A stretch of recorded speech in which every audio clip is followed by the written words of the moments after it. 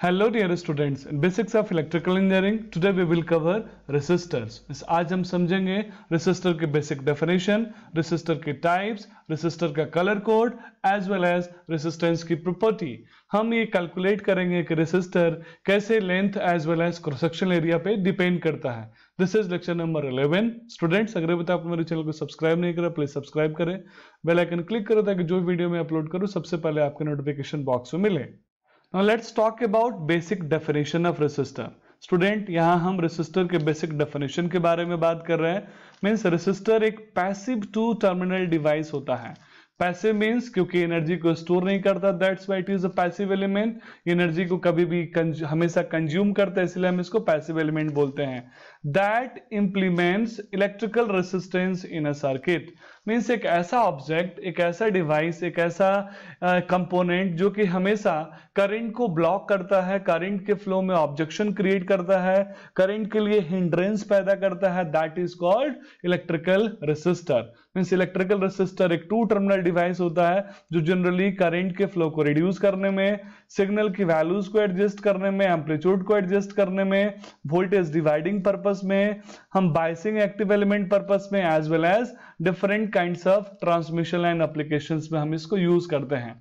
Means resistor हमेशा current को block करने के पर्पस में ही यूज होता है. रेसिस्टर को symbolically as well as practically हम ऐसा रिप्रेजेंट करते हैं, यानी जब आप किसी भी लैबोरेटरी में या किसी भी आप दुकान पर रेसिस्टर को खरीदने जाएंगे तो it will be look like this. Resistor के अपने कलर कोड होते हैं जो ये कलर बैंड से हम आइडेंटिफिकेशन करते हैं. अब हम आगे इसके बारे में डिटेल में समझेंगे. अब क्वेश्चन है रेसिस्टर को इलेक्ट्रिकली हम कैसे रिप्रेजेंट करेंगे. तो इस एक वायर को जब हम कंप्रेस करते हैं तो ये जिगजैग फॉर्मेशन जो होता है, this is called the symbol of resistor. और रेसिस्टर को हम कैपिटल लेटर आर से भी रिप्रेजेंट करते हैं. स्टूडेंट, अब हम बात करेंगे रेसिस्टर के टाइप्स, यानी रेसिस्टर कितने प्रकार के होते हैं और रेसिस्टर को हम जनरली कैसे क्लासिफाई करते हैं. तो एज पर एप्लीकेशन के प्रोस्पेक्टिव से मैं बोलूं तो मेरे पास दो टाइप के रेसिस्टर्स हैं. पहला रेसिस्टर जिसको मैं बोलूंगा फिक्स रेसिस्टर, और दूसरा जिसकी वैल्यू चेंज होती है, that is called variable resistor. Means fix resistor एक ऐसा रेसिस्टर है जिसमें रेसिस्टेंस की मैग्नीट्यूड हमेशा कांस्टेंट होगी, और वेरिएबल रेसिस्टर में हम रेसिस्टेंस की वैल्यू को चेंज कर सकते हैं. फिक्स रेसिस्टर को जिस तरीके से हम यूज करते हैं उसके अकॉर्डिंग हम इसको high stability resistor as well as general purpose resistors में क्लासिफाई करते हैं. और जब हम हाई स्टेबिलिटी रेसिस्टर्स के फर्दर क्लासिफिकेशन की बात करें तो हमारे पास चार टाइप के क्लासिफिकेशन है. पहला जिसमें cracked carbon, metal film, metal oxide as well as wire wound. एक एक करके हम इसका पिक्टोरियल फॉर्म में इसकी हम एनालिसिस करेंगे. स्टूडेंट, जब हम जनरल पर्पस टाइप के रेसिस्टर की क्लासिफाई करें तो film type as well as solid cylindrical type, और सॉलिड सिलेंड्रिकल टाइप में uninsulated and insulated model type resistor. अब हम सबसे इंपोर्टेंट बात कर रहे हैं resistor, that is called variable. Variable में मेरे पास वायर बाउंड होगा लाइक रियोस्टेट, और दूसरा कार्बन कंपोजिशन वेरिएबल रेसिस्टर. जब हम वायर बाउंड रेसिस्टर्स, और तीसरा जो टाइप होता है that is called precision type. अब प्रिसीजन टाइप रेसिस्टर्स में मेरे पास precision variable potentiometer, timing trimming potentiometer as well as film type and rectangular और रोटरी टाइप रेसिस्टर है. Means they all are called different types of resistors. इसमें से कुछ ऐसे resistors हैं जिनको हम प्रैक्टिकली यूज करते हैं, यानी जिन रेसिस्टर्स को हम प्रैक्टिकली यूज करते हैं उनके बारे में हम एक एक करके समझेंगे पिक्चर के फॉर्म में. स्टूडेंट, सबसे पहला जो है that is called carbon composition resistor, जिसमें डिफरेंट कलर कोड होता है. एक सबसे बेसिक रेसिस्टर होता है जिसको हम लो रेसिस्टेंस के लिए जनरली किसी भी इलेक्ट्रिकल इक्विपमेंट में, किसी भी इलेक्ट्रॉनिक डिवाइसेस में जनरली यूज करते हैं. आप जो भी इलेक्ट्रॉनिक गैजेट यूज करते हैं वहां ये कार्बन कंपोजिशन रेसिस्टर यूज हुआ होगा. दूसरा वायर बाउंड रेसिस्टर, यानी हम जब वायर को किसी सेरामिक पे वाउंड करके रेसिस्टेंस की वैल्यू को डेवलप करते हैं, that is called wire bound resistor. ये एक वेरिएबल फॉर्म ऑफ रेसिस्टर में भी यूज होता है. तीसरा सरमेट ऑक्साइड रेसिस्टर, चौथा फ्यूजेबल रेसिस्टर, और सबसे important that is called potentiometer.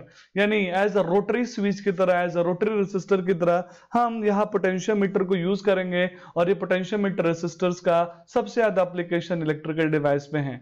Next streamer resistor, सबसे इंपोर्टेंट जो लेबोरेटरी में हर स्टूडेंट देखता है that is called rheostat resistor. Means एक ऐसा रेसिस्टर जिसमें हम स्लाइडर को यूज करके रेसिस्टेंस की वैल्यू कम या ज्यादा कर सकते हैं। ये 100 किलो ओम तक रेसिस्टेंस को जनरली लैबोरेटरी पर्पस में यूज करने के काम आता है। Next SMD. अब हम अनदर इंपॉर्टेंट रेसिस्टर की बात करने जा रहे हैं। This is called varistor, means ऐसा रेसिस्टर जिसमें वेरिएबल रेसिस्टेंस की वैल्यू हम जनरली यूज कर सकें।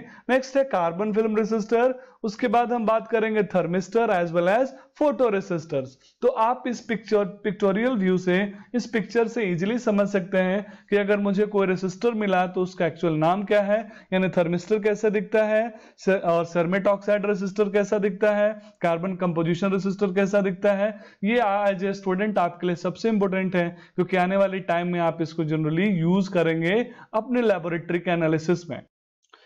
Now let's talk about colour code of resistor, यानी एक कार्बन कंपोजिशन रेसिस्टर है तो उस रेसिस्टर के कलर कोडिंग को देख के हम उसके रेसिस्टेंस की वैल्यू कैसे कैलकुलेट कर सकते हैं। तो for that prospective the colour coding of resistor is very very important. जब हम कलर कोड की बात करेंगे स्टूडेंट, तो आप में से लगभग में सभी स्टूडेंट ने एक कॉमन ट्रिक को पढ़ा होगा 12th में, जो था बीबी Roy, great Britain, very good wife, मांगे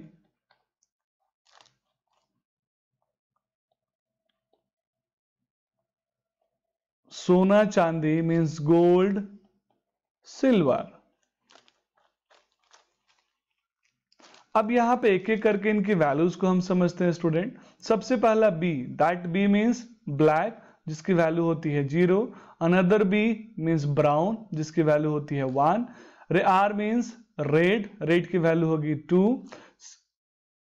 ओ मीन्स ऑरेंज, वैल्यू 3। ये वाई मीन्स येलो, वैल्यू 4। ऐसे करके स्टूडेंट जो लास्ट डब्ल्यू है इसकी वैल्यू 9 होगी। अब यहां मांगे सोना चांदी यानी गोल्ड सिल्वर में जी मतलब गोल्ड और एस मतलब सिल्वर, यानी गोल्ड और सिल्वर हमारे लिए जनरली टॉलरेंस बैंड है, जो कि हमें बताते हैं कितने पर प्लस माइनस का परसेंटेज रेसिस्टेंस की वैल्यू में वेरिएशन हो सकता है। तो सिमिलरली इसी ट्रिक को यूज करके हम डिफरेंट कलर के लिए डिफरेंट मैग्नीट्यूड यानी वैल्यू जनरली यूज करते हैं।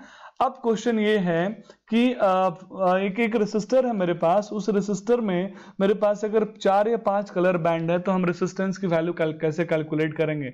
तो फर्स्ट जो वैल्यू होता है यानी फर्स्ट जो डिजिट होता है this is called primary digit, second secondary digit, third जो होता है दिस इज कॉल्ड मींस 3 अगर बैंड होगा तो 3 डिजिट हम लेंगे, फोर्थ जो होगा this will be called multiplier, और जो फिफ्थ होगा दैट इज कॉल्ड टॉलरेंस।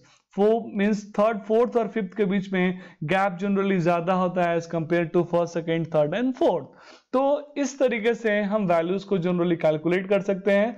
और जो फिफ्थ जो टॉलरेंस हमें बताता है उसमें अगर गोल्ड है तो 5% का टॉलरेंस और सिल्वर है तो 10% का टॉलरेंस है। अगर ब्राउन कलर है तो आपको 1% का टॉलरेंस मिलेगा, अगर रेड कलर है लास्ट बैंड में तो 2% का टॉलरेंस मिलेगा।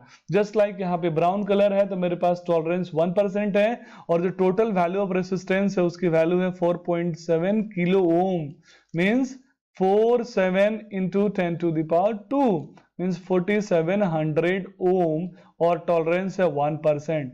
आप देख सकते हैं 47 मीन्स सबसे पहला कलर कौन सा था, दैट इज कॉल्ड येलो, यानी येलो की वैल्यू कितनी है 4। दूसरा कलर क्या था वॉलेट, वॉलेट की कलर कितनी, कलर कोड की वैल्यू कितनी है 7।